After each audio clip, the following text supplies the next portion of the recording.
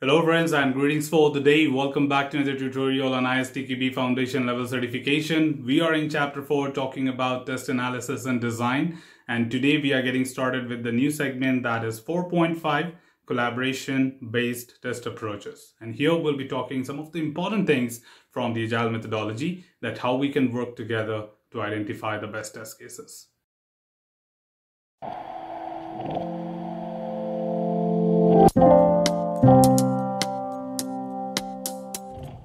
To get started, of course, we are talking about the very first thing, which is collaborative user story writing. Of course, we understand that PO is someone who is responsible in Agile methodology to write the user stories. However, we always call it out as collaborative user writing skill set or technique. The collaborative user story writing is all about putting every single stakeholder together in terms of discussing, gathering up, and making sure that the stories which are being written by the PO, that is product owner, has everything in it from everyone's perspective.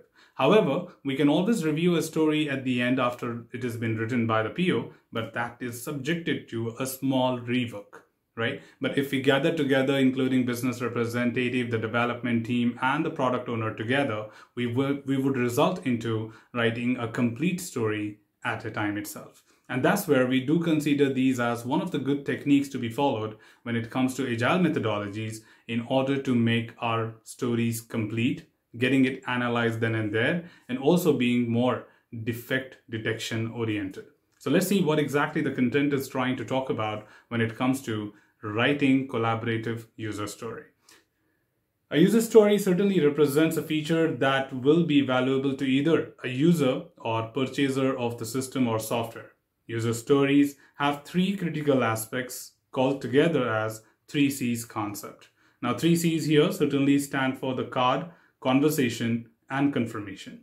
The card stands for the medium which describes a user story with all the information, can be represented electronically on a digital board or can have a physical board reflected by a sticky note as a card. Also, the next one, conversation, which is conversation, explains how the software will be used, which is a description related to that particular story, that how are we trying to achieve these things or what is the exact expectation from the business on this particular note. And the third important thing is confirmation, which is a clear acceptance criteria. Now, if I just combine these three things together, when I say 3Cs, every single story is expected to have a visibility whenever we work in a team, so that it should be represented with help of a card. That means there should be a physical or digital card available which talks about a particular work item in a significant independent piece of paper or piece of sheet or something like that, right? With every single one-liner story comes the details of it, which is conversation. The conversation is more about what exactly is the details of a particular story, what is the expectation, what features, what functionality are we looking forward to have when it comes to a particular story.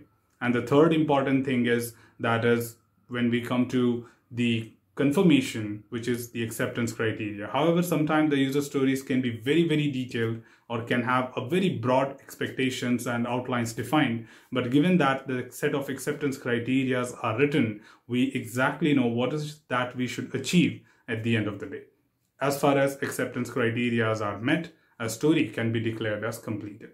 So sometimes the story can be very wide and people may have multiple perceptions towards it, that what all should be implemented in order to get it completed. Now, given that acceptance criteria are written, it would confine us to the point and we will just be able to achieve the exact acceptance criteria, and then we will be done with the story. Also, to add here, we are also talking about the most common format of a user story which is followed worldwide is as a role, which is basically the user profile. For example, as a user, as a customer, as a bank teller, or as a bank manager.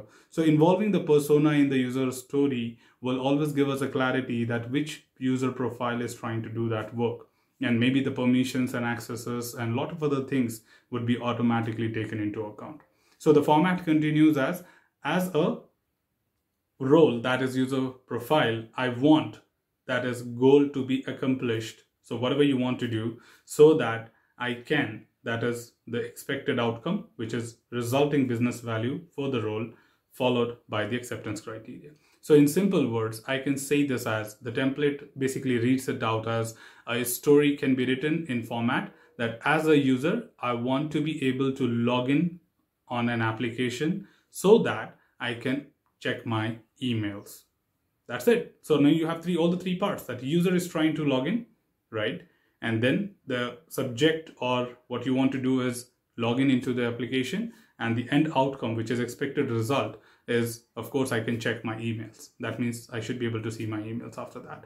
And of course this one line summary sometime may not be very enough, because login has to be elaborated that what kind of fields we will have, from where will it be fetching the data, and what kind of user ID and passwords are accepted and so on. So we will elaborate this in the description. And third thing, of course, is my acceptance criteria, which will determine that whether a registered user is able to log in, or if we have any other part of it, which is like a user can reset their password using forgot password link as a part of it, or they can just try 3 times to log in with invalid data. So all that part can be in the acceptance criteria, which will give us a clear picture that what is that should be considered as a completion of the story. Further to add here, of course, collaborative authorship of the user story can use techniques such as brainstorming and mind mapping. The collaboration allows the team to obtain a shared vision of what should be delivered by taking into account 3 perspectives, that is business, development, and testing. A user story should always be written in a manner that it addresses everybody's expectation, that is including what the customer wants. Second, how the team will implement it, that is development. And third, it has all the information and details required for the test engineer to perform the testing required for it. So a story should not be incomplete in any of these manner or any of these elements. It should be fulfilling everyone's need right from that single story. Also to add here, when good user stories should be written as, or when we talk about the good user stories as one of the example, these are to be following the INVEST technique. Now, what is INVEST technique? It stands for independent, negotiable, valuable, estimable, small, and testable. If a stakeholder does not know how to test a user story, this may indicate that the user story is not clear enough, or that is, it does not reflect something valuable to them, or the stakeholder just needs help in testing.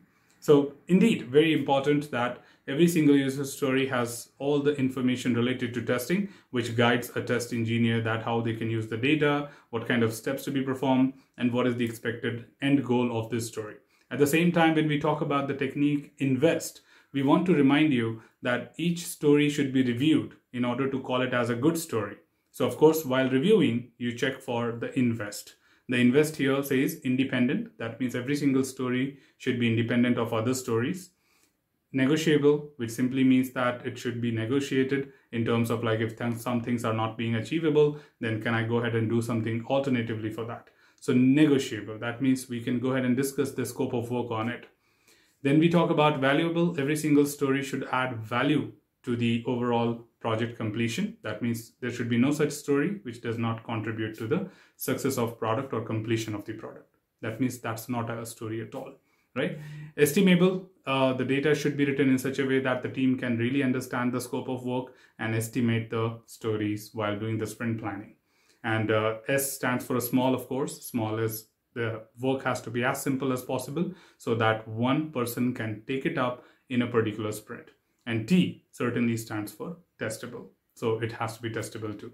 So put together, when you review for these elements in a user story and make sure that user story complies with all these elements of INVEST, then that's what you call it as a good user story.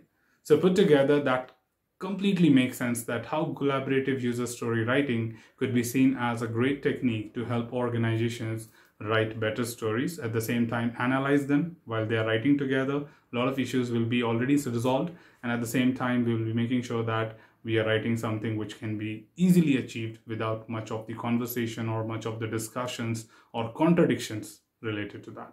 So that's all from this particular tutorial, team. Should you have anything else, feel free to comment below. I'm always there to address your queries and answer them well. Till then, keep learning, keep exploring, keep understanding the context. Thanks for watching the video, team, and happy learning.